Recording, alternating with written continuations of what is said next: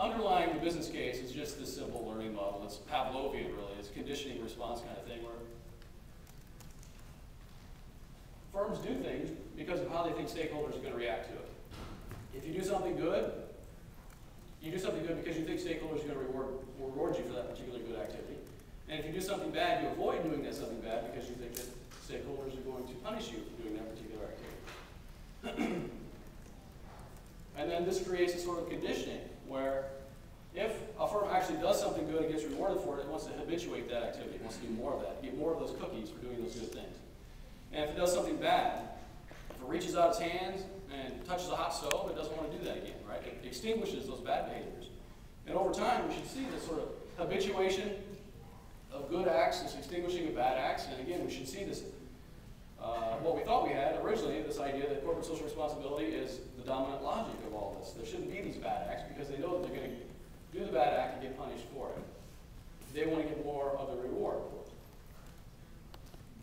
So stakeholders are the reason why this doesn't work as well as we would like it to work, because stakeholders themselves are imperfect. If I might paraphrase Mitt Romney, stakeholders are people, my friends. These are the stakeholders are all of us just as well, and all of us have lots of other things going on. Most of us, most of the time, have no idea what's going on at most companies. We're doing all sorts of cool things like sitting here at conferences rather than closely monitoring corporations, all their activities all the time.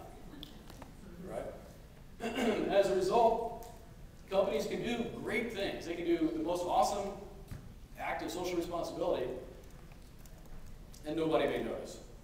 And they may not get rewarded for it, and they may not want to do it again. Or they may do something horrendous, and nobody says anything about it.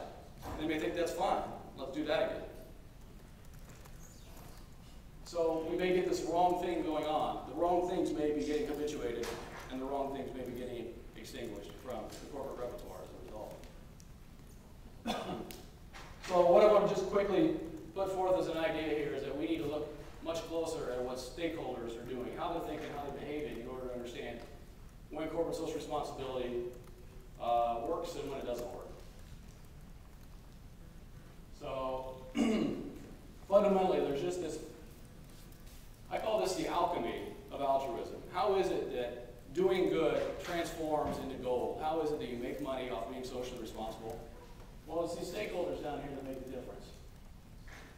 And whether they choose to reward a firm or choose to punish a firm depends upon, is going to determine that relationship. If they reward firms by giving them more support, more favor, then this act of social responsibility turns into gold for that particular firm. There's this positive relationship between corporate social responsibility and corporate financial performance. But we need to know what's actually going on in this alchemy here. Sometimes there is an alchemical reaction, and sometimes there isn't. But we've got to look closer at this reactive agent here, these stakeholders. So I just want to very quickly give you a brief overview of a few things that I've found that does go on with stakeholders. So one thing to consider for stakeholders is that when they look at an act of corporate social responsibility, how they interpret that act depends upon the firm engaging in that act. So they judge an act of CSR relative to the firm engaging in it, which means that the very same act gets different responses for different firms. Right? There is no one unit of social responsibility equals this one unit of financial performance as a result of that. And I'll run through a couple of notions that underline that research. The other thing to note is that firms are often judged as a group, especially as an industry, or we can think of it more in terms of individuals. So I'm a professor at Rutgers. If somebody does something bad at Rutgers, not that anybody ever does anything bad at Rutgers, but were they to, we kind of all look bad. It's those Rutgers types, right? So this leads firms to be tarred by the same brush as well. Stakeholders think of firms not necessarily as individuals, but of a certain type, maybe an entire industry, for example. And then another point to think about is that, of course, stakeholders are very busy. They've got lots of other things to do.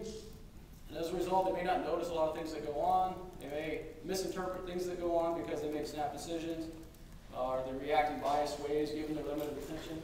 Or they may just be lazy. They may decide to do nothing even if they do see bad things going on because they've got other things to allocate their time to. So let me start with the first point about the importance of the context in which the CSR occurs. So consider the notion that, gentleman before me talked about this in terms of a company can't just suddenly be known as a good company because it just suddenly invests a lot of money in being socially responsible. There has to be some background to it. It has to sustain this over time in order to be believable. Well, that is what I call stakeholder influence capacity. The idea that certain firms don't, if they suddenly invest in social responsibility, aren't going to be believable because it's not associated with their history. They haven't done this before. It's seen as false. So they have to instead develop this capacity to be believable to stakeholders over time by engaging in a consistent act, consistent level of social responsibility. So let me give you some examples to see how that might sink in. Again,